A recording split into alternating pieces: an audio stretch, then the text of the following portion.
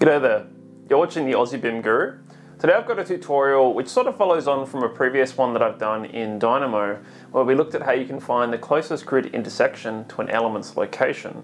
If you haven't already seen this, I recommend that you at least watch the introduction so you understand the logic of what we're going to do here in this tutorial, because I'm going to do the same thing, but I'm going to be using Rhino Inside Revit instead.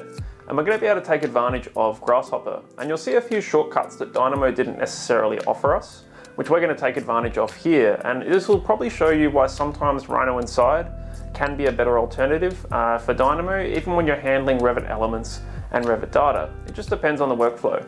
Anyway, without further ado, let's get started. Okay, so let's begin. So I'm currently in Revit and I'm going to boot up Rhino Inside. So under add-ins, I've essentially went and hit this Rhino 7 button, which gives me this Rhinoceros tab. If you haven't used Rhino Inside before, one thing I do like to do that I recommend you do is giving some space for Rhino on the side of Revit, because the Revit window will take some level of priority over Rhino. So I'm going to open up Rhino here, and in this case I'm just going to give it some room. In this case I've maximized my perspective viewport, so I've just maximized this, and I'll just open up the layers tab and zoom out a bit. So in this case I'm just going to boot up Grasshopper. And we're going to have to begin by collecting some Revit elements. So for now, I'm just going to work with Grasshopper on top of Revit. And I'm just going to make a new script and save it. And I'm just going to call this working. So we're going to need to collect two things. We're going to collect, in this case, maybe just we'll focus on some elements in the model. I'm wondering if we just collect everything we can see in 3D. So I might go to my active view. And in this case, I'm going to go to my Revit tab, and I'm going to, in this case, be collecting the elements by category, and also the elements by whether they're selectable in view. So in this case, I'm going to need to use some filters to do this. I'm going to use a selectable in view filter, and I'm also going to be using a category filter. In this case, I'm going to go and collect a model categories picker. So in this case, I'm going to be collecting an analytical category, in this case, grids. So I'm going to just find, I might need to specify it by name, actually. I think it's not an analytical category, it's an annotation category, sorry. So I'm going to pick grids. And in this case, I'm going to be using this as my category filter.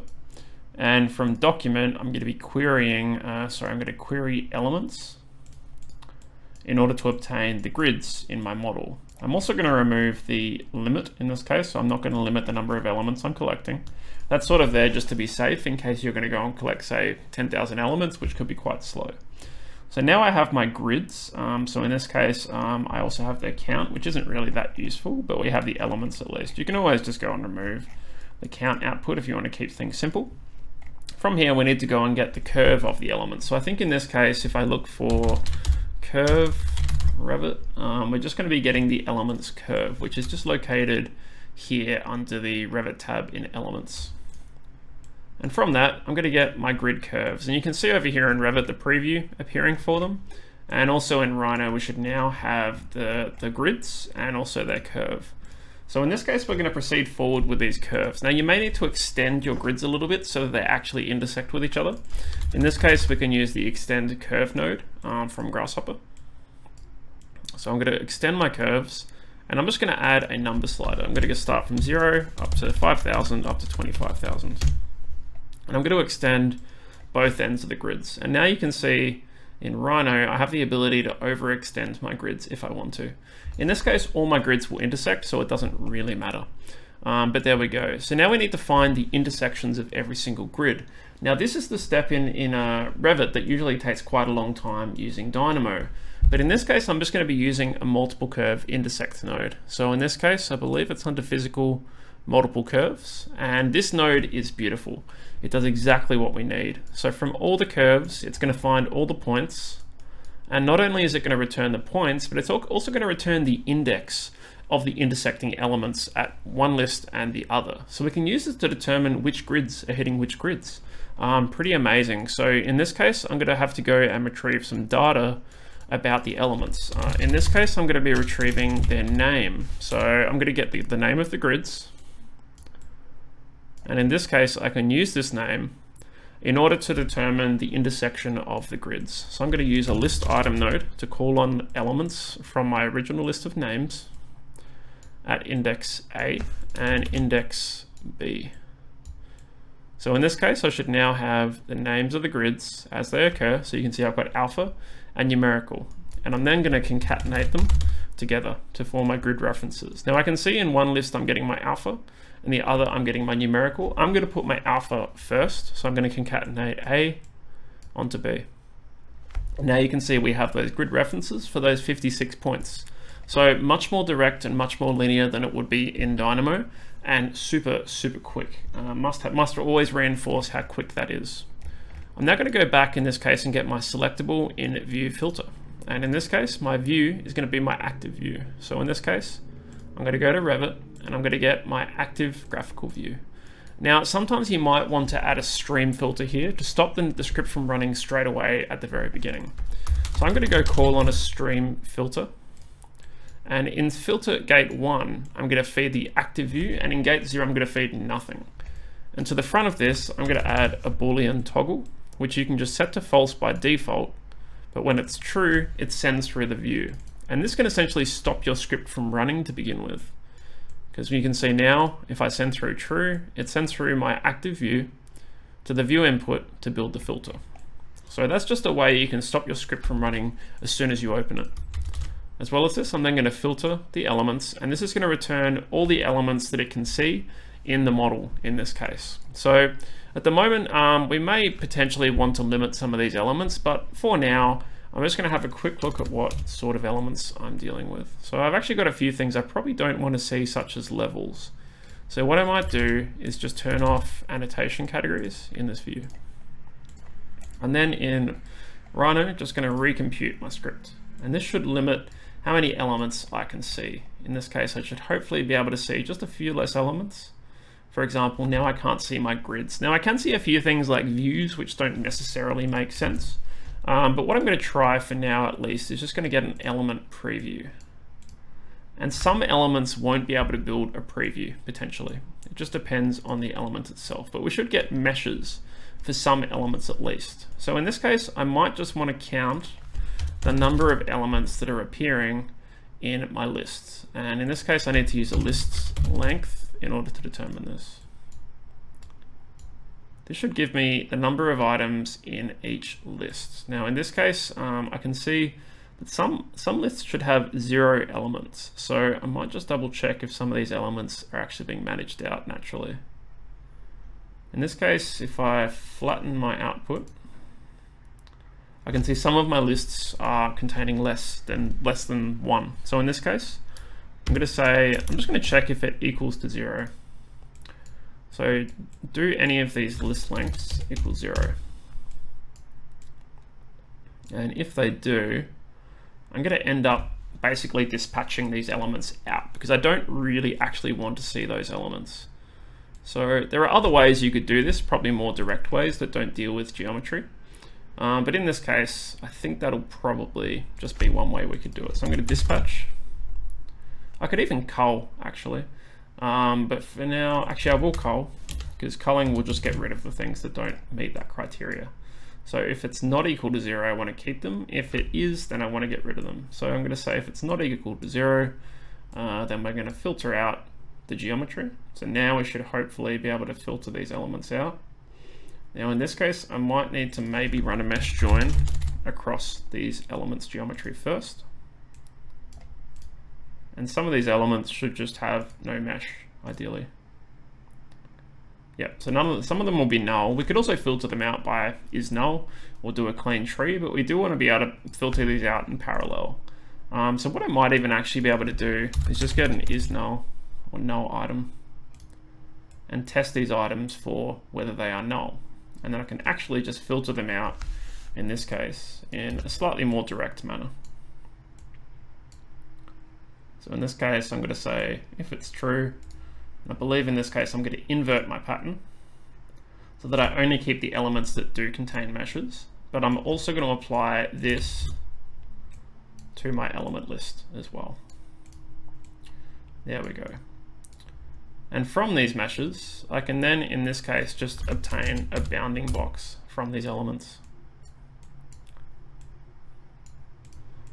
And in this case, I can just run, I believe, one bounding box per mesh. So in this case, I should just have one bounding box, and from this, I can obtain its volume to get the middle of that element.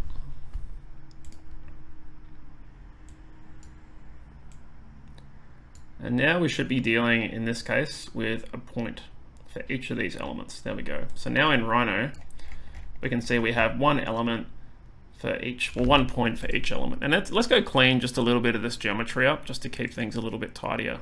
And this will lighten the load that we're placing on Revit and also on Rhino as well. So now we're just seeing the elements, and I'm also just going to potentially have to turn off, in this case, my elements. There we go. So a little bit cleaner, and we can see we're actually collecting a lot more elements than we did in Revit actually. So in this case, we have probably actually succeeded in collecting more things. So now I'm just going to be dealing with the elements and their location. So I do need to deconstruct the location so it sits on the same plane as the grid intersections. So in this case, I'm just going to be deconstructing point. So I'm going to deconstruct this point into its X, Y, and Z values, and I'm going to construct the point, but I'm only going to construct the point with X and Y. And this will essentially flatten those points. And I'll just hide these other nodes. And now we're just dealing with everything on a common plane. So in this case, I can now find the closest point to these grid intersections. So in this case, I'm going to be using closest point. And in this case, I'm going to find the closest point in a point collection. So I'm going to be taking these points to search and the grid intersections to search from. So I'm going to be taking these points and these points, and this is super quick. You can remember in Dynamo, potentially that was a really slow step to manage. It was very slow and you had to use quite a few steps to find the nearest point. But in this case, we're just finding the closest point. And the great thing about this is it returns the index of the closest point from the list. So as you can guess, we can just run a list item over the name of the grids by that index. And done, we have the closest grid intersection to each of those grids. Super quick, super easy. Now you may recall that we do need to add a parameter that can house this value. And in this case, it's going to be in the form of a string. So I'm going to go to my project parameters tab, and I'm just going to add a parameter. I'll just add a project parameter. I'm going to call this grid intersection. Whoops, and I'm going to make it text-based. And I'm going to make it vary per group. So it can be different from group to group. I'm going to check all, and again, you might recall that we have to go and find a couple of ancillary subcategories that aren't typically being found by the select all function. Things like gutters and fascias are quite crucial. And building pads and stair subcomponents. But otherwise, at this point, we are almost ready to go and push this value back to Revit using a set parameter. So pretty direct, pretty quick, and pretty easy if you know how to process geometry in Grasshopper. And if you don't, well, now you do. So in this case, I'm just going to recompute so that that parameter is now present in Grasshopper's interpretation of Revit. And I'm just going to save my script. And in this case, I just need to use an element set element parameter. Now again, when I'm setting an element parameter, I like to use a stream filter to stop the data from passing through all the time. So I'm going to get a stream filter. And in this case, I'm going to control it using a button because I only want it to happen once. So my gate is controlled by a button.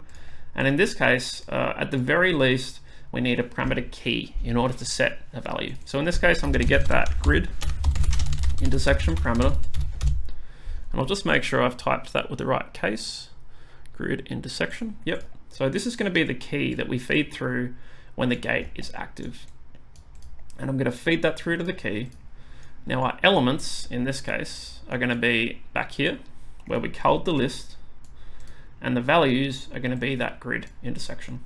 So when I hit this button, ideally it should go and populate those values. So I'll just hit it once, and it's going to go find all 1237 elements, and hopefully it's populated their grid intersection, and lo and behold, it has. So let's just go and check a few elements just to cross-check it worked.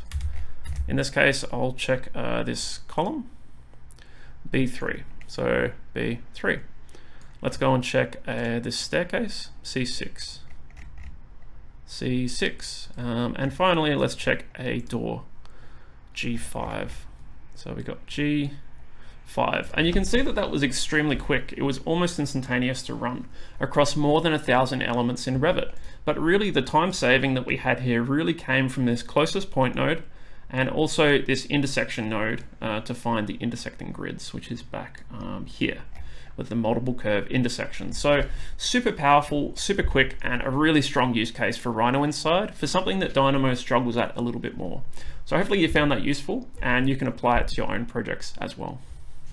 So there we go, a little bit more direct and faster than a Dynamo workflow.